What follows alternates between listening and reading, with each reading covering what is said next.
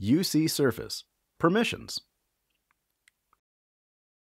UC Surface allows you to limit access to the mixes so you can rest easy, knowing no one can disrupt your mix. In the Device Permissions area of the Settings view, you'll see a list of devices connected to the network. Select the device you'd like to set up from the list.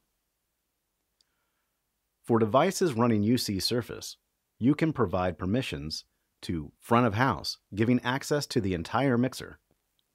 All aux mixes, restricting main mix controls, but allowing aux mix control.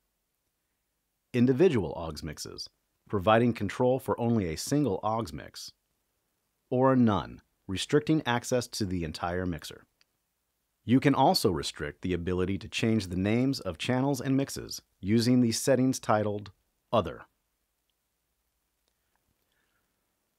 For devices using QMix, you can provide permissions for all aux mixes, individual aux mixes, or none.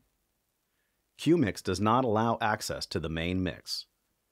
With a QMix device selected, the settings titled Other will allow you to limit access to just the Wheel of Me or allow control of the entire aux mix.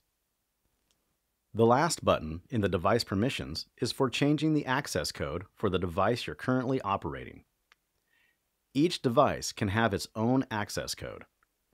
By default, the access code is 1, 2, 3, 4, 5. When device permissions are set to anything other than front of house, you'll need to enter the access code to change the permissions settings. This is a good way to lock out your control device if you have to step away, or ensure someone doesn't change their own permissions level.